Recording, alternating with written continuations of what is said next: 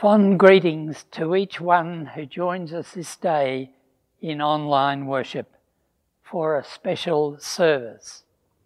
On this last Sunday of the Christian year, we rejoice in honouring the faithful shepherd as Christ the King. Paul helpfully reminds us that the Father's honour is our ultimate goal and reward. God is all, in all, through his communication of divine love. As usual, Sylvia will unravel the mystery about being welcomed into the kingdom. However, some of you are wanting to know if the loaves placed on the altar last week made a difference for someone.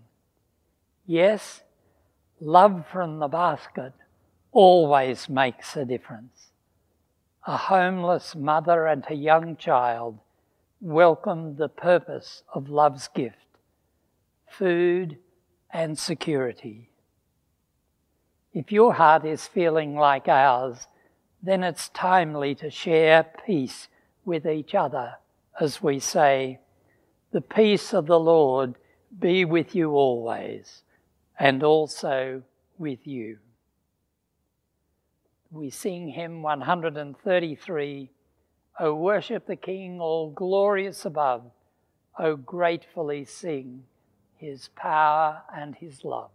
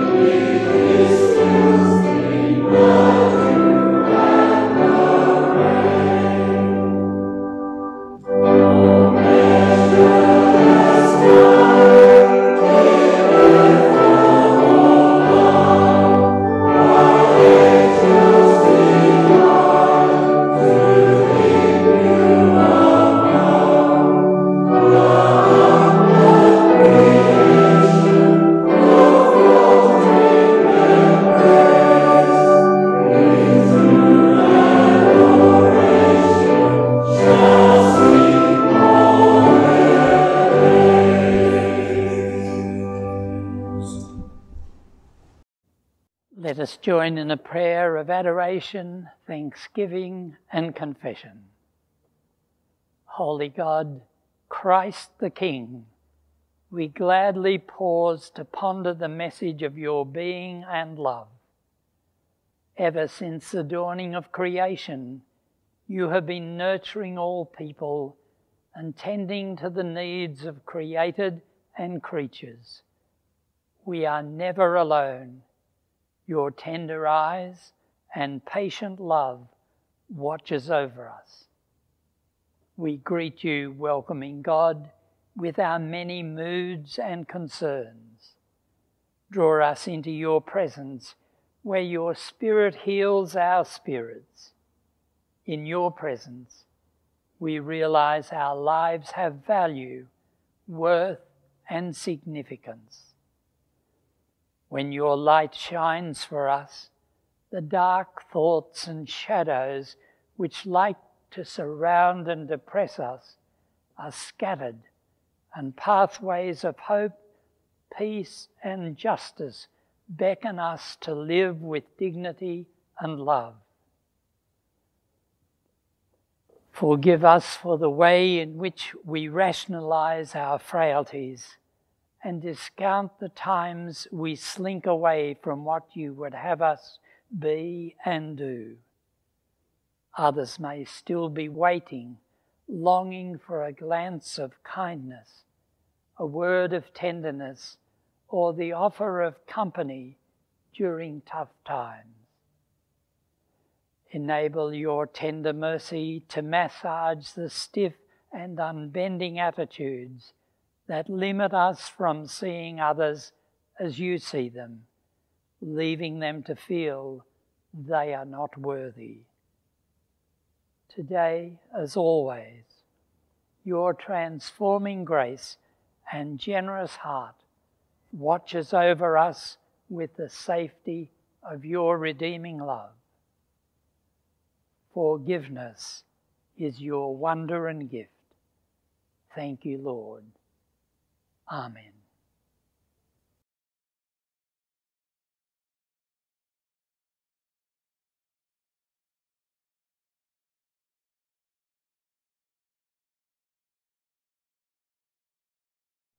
Your word, O Lord, is a lamp to our feet, a light to our path. The reading this morning is taken from Matthew 25, verses 31 to 46. When the Son of Man comes in his glory and all the angels with him, then he will sit on the throne of his glory. All the nations will be gathered before him, and he will separate people one from another as a shepherd separates the sheep from the goats. And he will put the sheep at his right hand and the goats at the left. Then the king will say to those at his right hand, "Come, you that are blessed by my Father, inherit the kingdom prepared for you from the foundation of the world. For I was hungry, and you gave me food. I was thirsty, and you gave me something to drink. I was a stranger, and you welcomed me. I was naked, and you gave me clothing. I was sick, and you took care of me. I was in prison, and you visited me." Then the righteous will answer him, "Lord, when was it that we saw you hungry and gave you food, or thirsty and gave you something to drink? And when was it that we saw you a stranger and welcomed you, or naked and gave you clothing? And when was it that we saw you sick or in prison and visited you?" And the king will answer them, "Truly, I tell you, just as you did it to one of the least of these who are members of my family, you did it to me." Then he will say to those at his left hand, "You that are accursed, depart from me into the eternal fire prepared for the devil and his angels.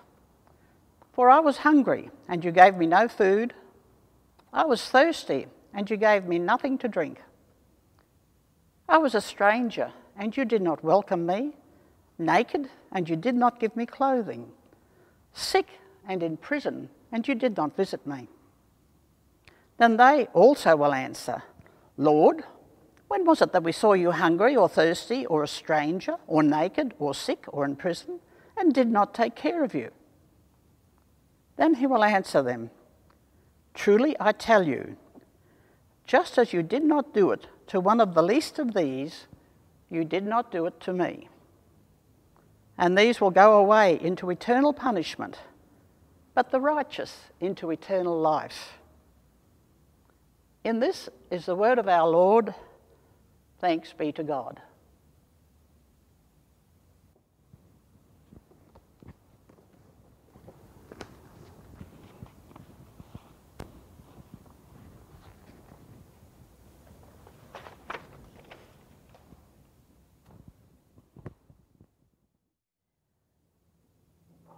Christ the King, or the Reign of Christ Sunday. The theme is the hiddenness of the kingdom. The hiddenness of the kingdom.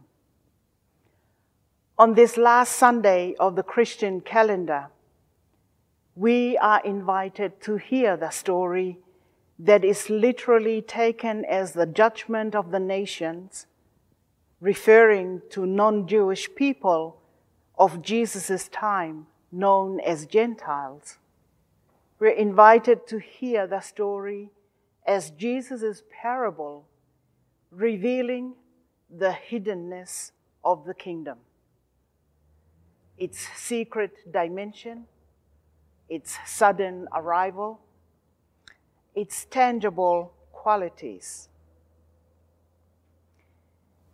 In a time when people were living with twists and turns in captivity and slavery under kings and rulers, there was prophetic hope of two things: a promised kingdom for restoration from suffering, and a promised Savior figure with a divine mission, the Messiah. Again and again, Jesus, through his parables, his teachings, and his life, reminds us, his listeners, that the kingdom belongs to those regarded as little ones in the world of his time: the poor, the widows, the small children, the sick, the lame, and the blind. Part of the secret dimension of the kingdom is that it's already here, and we are already part of it, where we embrace all of creation with all people, including those who are called and labeled by society as little ones. This is the kingdom where Jesus reigns as the Word with a capital W, through whom the whole cosmos was created. Reigns within us through the indwelling of the Holy Spirit. Reigns in society where justice is done to all people of faith, all backgrounds, and Jesus reigns also in the future hope. The reign of Christ the King is engraved in our nature, respected in our faith, and lived out in our daily life. That's the intangible qualities of the kingdom. The hiddenness of the kingdom is its revelation. This reminds me of growing up in Tonga, already declared a Christian kingdom since the arrival of missionaries in 1826.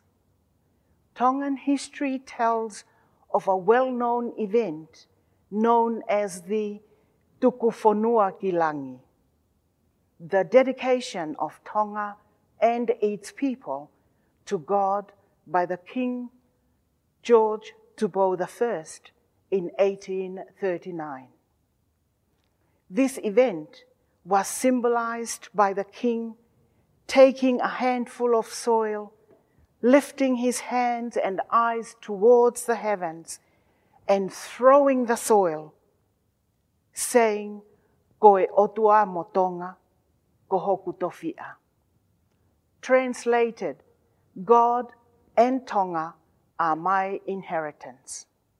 That, to me, is like the dedication of Tonga to the reign of Christ, including the King of Tonga himself. George Tubou I's words of dedication became Tonga's coat of arms in 1875 and remains so to this day. It maybe is hidden, yet very much alive and revealed in culture, in well-being, and in all things Tongan, from the environment to the family, to the community, to the church, to the country and the kingdom. And there are 4 core values known as the Kawei Koula, golden strands, that Tongan culture is built upon and expected to be upheld on a daily basis. They are known as first, ofa, love. Second, whakaapa-apa, respect. Third, lototo, humility. And fourth, tauhiva, responsibility in relationships. These core values for me hit home harder, louder, and clearer as the intangibles of the kingdom. May be hidden as it's not talked about or written as in a litany, yet very much alive in its living out as a way of being. Today's parable heralds the kingdom and the reign of Christ for all people today. In the parable, Jesus quotes from Ezekiel chapter 18, verse 7, that if a man is upright, he oppresses no one, he returns the pledge on debt, does not rob, gives his own food to the hungry, his clothes to those who lack clothing. And these are all about the kingdom, engraved in our nature and way of being, the very way we are created. And those who recognize the kingdom as something that grants grace sufficient to live life find the answers. Those who do not perpetuate the problem of making judgments. Jesus draws the listeners, us, to focus on the ultimate ground of our identity that has nothing to do with success or failure and is not built on our performances, but is founded and grounded in the belief that God loves and accepts us. So the parable wasn't about the separation of sheep and goats, the good and the bad. Sheep and goats are born that way, and they're okay. What matters is the realization and belief that God loves not for what we do, but for who we are, warts and all. This realization prevents any self-destructive judgment or judgment of others. This parable teaches us what it might mean to know and to love ourselves enough in such a way that we can truly reach out with love and care towards others. When we encounter our true selves, so do we learn what it means to love and serve others with the fullness of life. Amen. We dedicate our offering for the mission and ministry of the church. Let us pray. Embracing God, with grateful hearts we give thanks for your provision and all that we are blessed with. May our living and our giving be channels of your love, grace, and hope in our communities as our way of continuing participation in the revelation of your kingdom. Amen. We pray for others and ourselves. Lord God, we come seeking to make good choices in life, wanting to reach out to all that is excellent and admirable, hoping to be worthy by what others see in and hear from us. Our compassion enfolds those for whom this week has brought unexpected change, ill health, and a need to face new challenges. We can so easily become ensnared with negative attitudes, feeling hurt and constricted by events outside our control, becoming victims of our own and others' decisions and behaviour. Domestic violence, financial stress, demeaning employment, lack of life opportunities that provide challenge and engagement saddens many and causes a sense of life is not fair. Help us to be people who encourage hope, offer friendship, showing belief in the worth of every neighbour. Just as we have become excited about double donuts in Victoria, COVID-19 reasserts its insidious presence and health-damaging impacts in South Australia. Strengthen our resolve to wear masks, socially isolate, and aim to protect our sisters and brothers from risk and ill health. Christ our King reaches out to us just as really and gently as Jesus did to his disciples and followers. His love renews our inner strength, touches our imagination, lifts us to new meanings in life.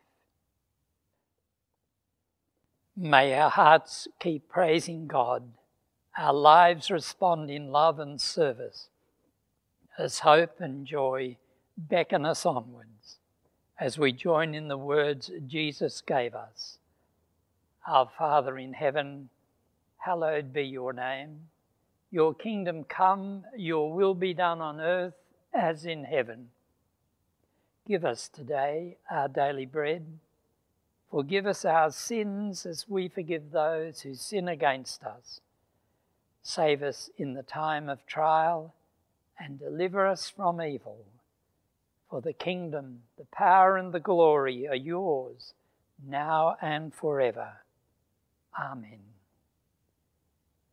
We join in singing, Brother, Sister, let me serve you. Let me be as Christ to you. Hymn 650.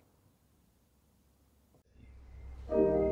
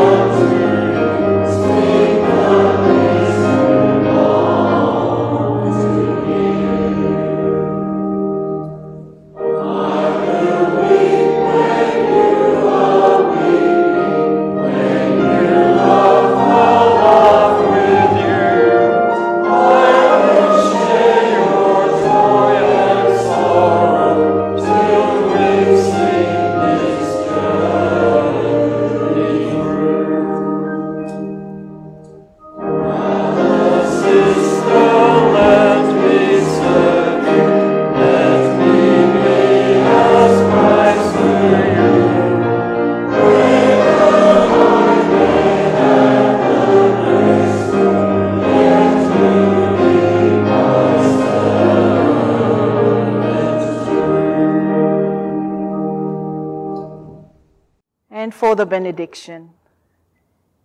May God's beauty be reflected in your eyes. May God's love be reflected in your hands. May God's wisdom be reflected in your words. And may the knowledge of the kingdom and reign of Christ flow from your heart. Amen.